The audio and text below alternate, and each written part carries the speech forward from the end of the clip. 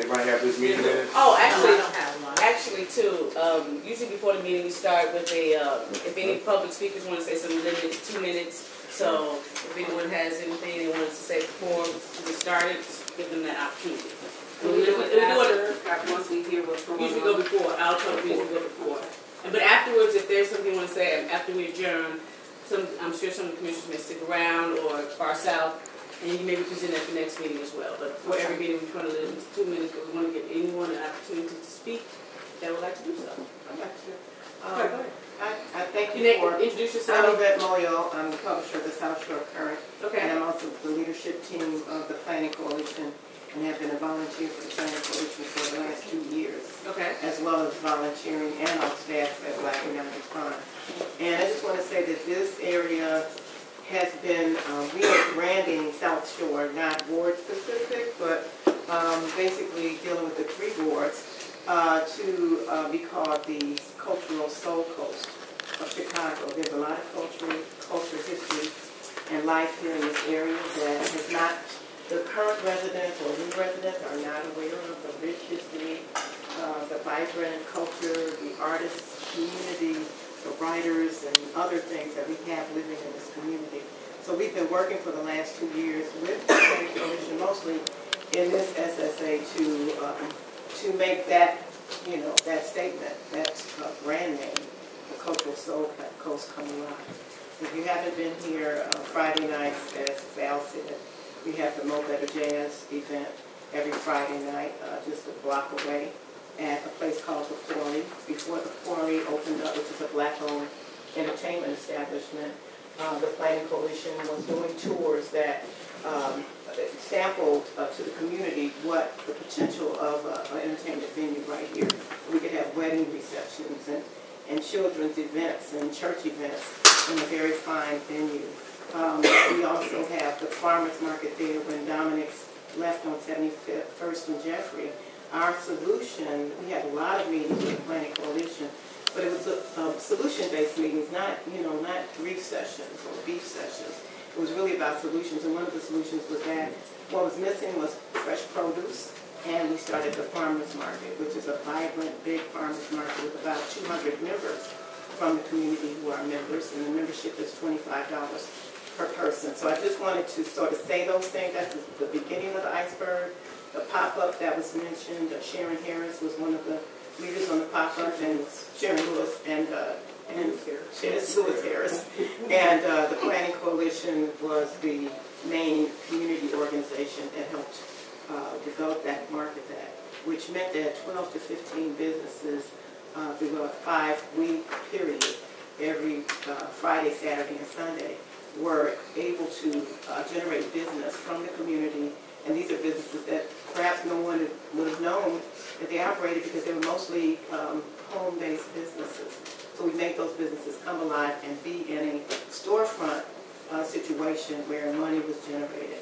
And it was a low entry level for those businesses, like $100 for the whole 5 weeks, which was really 15 days. So, just to give you an idea that this is not a community that is sleeping, and that a lot of hard work, like a lot of volunteers have been going on for some time. We commend Alderman Holmes for always being there, always been supportive of everything that we've done, and really also having ideas that she's thrown out there so that we could take to the next level as people that work in the community. Anyone else? And so just for the flow of the meeting, 8:30 to 10, we have a hard stop at 10 because we have commitments, and so which is why we have public comments on the front end. We do want people to engage, but during the meeting, we just limit it to commissioners and voting, and then we save comments for afterwards. And maybe there needs to be some separate meeting. We can have an outgoing meeting with current alderman, and then Alderman left and plan on maybe having a meeting, not so much of an open forum to just get ideas. But from today's, we don't want it to be. We want everyone to comment, but it's not a interactive meeting per se. So just want to, not as a disrespect, this is how we run all of our meetings, but we want to make sure that everyone is engaged. And if there's questions, Farsouth, I'm sure if you have business cards for the community to talk to them, that would be more than happy. And if there's any information that you would like to see, bylaws or anything, you can reach out to Allyson, Abraham directly.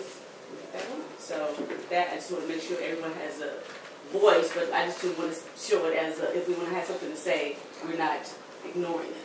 We are not ignoring it. We just want to make sure that we are all heard. And next time we'll have a larger space, because we never have anyone coming, so usually that's not why we have it. We usually don't have it here, but we just haven't had it such a large turnout, which we appreciate. So that will just also, Alderman Holmes would like to say something. And Alderman Holmes like to say something? Okay. So Sarah kind of just mentioned what I was going to say, which first of all, let me thank all the commissioners here. Welcome. Now, finally. Thank you for your service over the past 2 years. It's been a long road and a long journey, but I feel very comfortable in leaving you guys in the hands of Farsouth. And with Allyson back on board, I know that we are really going to start to be able to actually get some things done in the footprint and working with other organizations that want to come to the table. So I'm just thank you for your service. I mean, we've been through a lot. You know, I feel good at the point we are now, and I know that we're going to continue to move forward. I am going to just tag on to what Sarah said and just say that I think that a separate meeting needs to be had with the Alderman-elect, with the commissioners, DPD, because I don't know if everyone here, I haven't seen most of you at SSA meetings before, so I don't even know if everyone really knows what the SSA is, what the function is, and you know how it operates. And so maybe kind of a mini tutorial of what the purpose is, how the commissioners are appointed, their terms, what the real work of an SSA does. I know that DPD does the annual kind of forum, but I think a separate meeting outside of a commissioner meeting, which this is a meeting that is open to the public, but a separate informational meeting should be had so that there's good understanding and explanation of kind of what the function of this body is, and kind of the roles and responsibilities of the commissioners, the service provider, the program manager, and DPD's role as well. So I would just want to make sure that's out there and suggest that happen, you know, sooner rather than later, and whenever that is, sooner, whenever. The other thing is one of the things that, you know, we did start, and I'll just pass these around. I don't know if I have enough for everybody, but at least make sure the commissioners and DPD get it. Is, you know, we did start a 79th Street corridor planning process. And really great thing about Farsouth coming on is, and so folks who don't know, Farsouth is the new service provider. They've just taken over from a previous service provider that the SSA had, but the commissioners took the time to interview several different service providers before concluding that the Farsouth would be the best one to help move the SSA forward. And in meeting with the Farsouth after they were selected, I was glad to know that Abraham has a really good background in planning, and talked to him about some of the things that we'd already started in December with the Developers Roundtable. And so the next phase of this was the meeting we had in March, was the community meeting, which talked about the 79th Street corridor. And really it's a joint venture with the 8th Ward. There's also SSA 50 is abuts us in that corridor. So there's great opportunity to continue to move that initiative forward. And you know, that's something I did out of the Alderman's office. That's not a typical thing that an Alderman would do, but I definitely feel that's something that the SSA, in working collaboratively with 50, and I know Farsouth has worked with Tesca and Associates, who was a part of kind of helping us put this corridor initiative together, and the steps that we took to get it to the place where it is now, which is now analyzing the surveys. So we're going to turn over all of that information to Allyson. Here was the surveys. I'm sorry. We're going to turn over all the boards and stuff. DPD prepared for us. We're going to give that to Allyson. Hopefully the next phases of this could be some sort of visioning, but I know, again, I know they're familiar. When I sat down with Abraham, he's like, oh, look what we have. So they've already done this over in, what do you got, 34? 34. They've already done it in 34. That's the ward, but not the SSA. 45. 45. Okay. 45. So they've already done it in 45, kind of a planning initiative. I know that also Abraham has relationships with Southeast Chamber, who is the service provider for SSA50. So we really just want to, I wanted to make sure you guys got a copy of this right now so you see where the stages are. We have the other surveys that we took at the meeting that we're still compiling, so we'll get that to you as well. But that's definitely an initiative I think the SSA can continue to move forward, especially with some of the things that you guys as commissioners have been talking about with, the window wraps and, along the vacant storefronts and things of that nature. So I just wanted to make sure I passed that along because, again, that's not something, that was something that came out of the Alderman's office, but not something typically the Alderman would do. So this is the right group to pass it on to. And, of course, you have a great person in Abraham here who understood this process while it was happening. So he'd be a great person to help continue leading the charge. So I just wanted to make sure we get that to you guys. So, and thank you for your service. Thank you for, working through the rocky road so that we could get to this even keel now. And, I just wish you great success as you continue to move forward. And I know you at least have one other commissioner that'll be coming on soon. So, good luck. Can I just say, I want to thank our Alderman for her passion and her championship of this SSA49. As we thought we were going to be in limbo, but she jumped right on in and she helped us even make this transition to our new service provider. And so, kudos to you.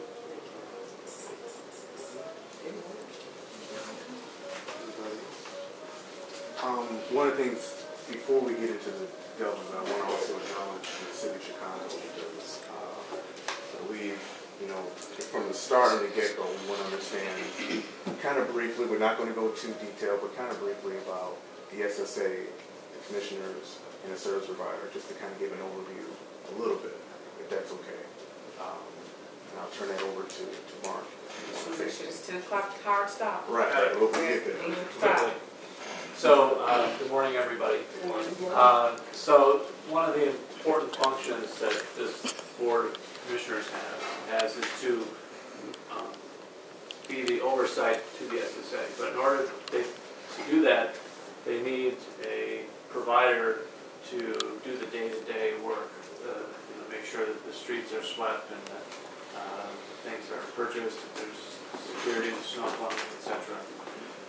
And so one of the important duties of the commission is to every year, besides determining the budget for the upcoming year, the levy rate and so on, they also select who their service provider is. And so going into last fall, they knew that they wanted to select a new service provider. So that's totally within their right to do that, in the interest of the SSA. So they did do an RFP process, as was mentioned, and Farsouth was selected. Ideally, Farsouth would have been selected to be ready to go January 1st. That didn't happen quite that way. There was a delay in that there was no city council meeting in February. So the first available meeting that they could be approved was March 18th. So effective March 18th, Farsouth became the new service provider.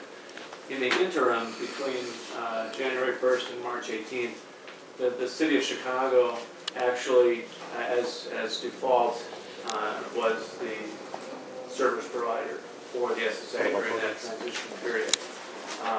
So there's always that function, but ultimately it's this commission that oversees the board.